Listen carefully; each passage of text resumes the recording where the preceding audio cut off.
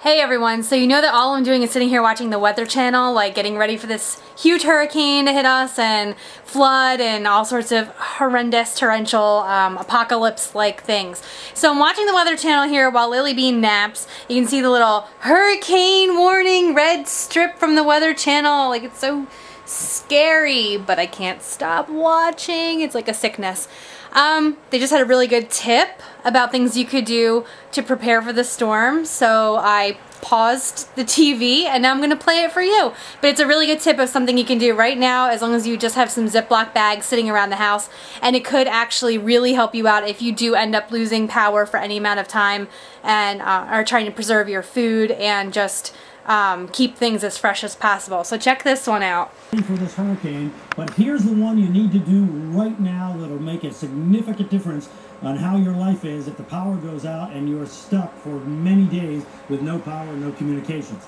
Take Ziploc bags and fill them with water, but not completely full, and then cram them in the freezer and fill every nook and cranny of your freezer so that they get as cold as possible and hopefully turn to ice. Then if the power goes out, that ice in the freezer will keep the refrigerator cold, and you'll have cooling in your house and cold food and cold water for an extended period of time. Do it right now. Don't turn your refrigerator down. Don't turn your freezer down. Just put it in there, and it'll really help you out. We have more tips, of course. Check them out on weather.com. Alright, you heard him. He said do it right now. Now. So go run, fill up your bags with water. Hopefully you won't need to do this. Hopefully this will just be silly. It'll be like a little rainstorm, but it's a pretty good tip. So let me know if you end up trying it and if it ends up working out for you. Stay safe, everybody.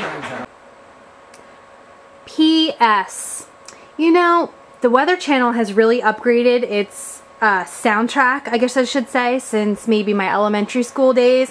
I remember they used to play a lot of music that sounded kind of like Beethoven's Fifth and Funkatron, but this music they've been playing for my local on the 8s the past couple days has just really been very moving. If you can, like, ignore the guy that's screaming about the hurricane warning and how the world's going to end, it's very lilting and just very relaxing music, so I think I might have to look for the download or something, but we'll just end on this note.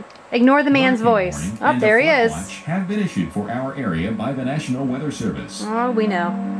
Here it comes. Currently, the temperature is 86 degrees under partly cloudy skies. Shh. Here you go.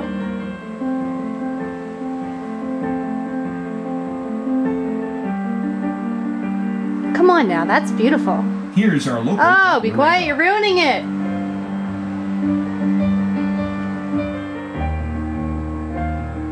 It's been a long week. Pray for me.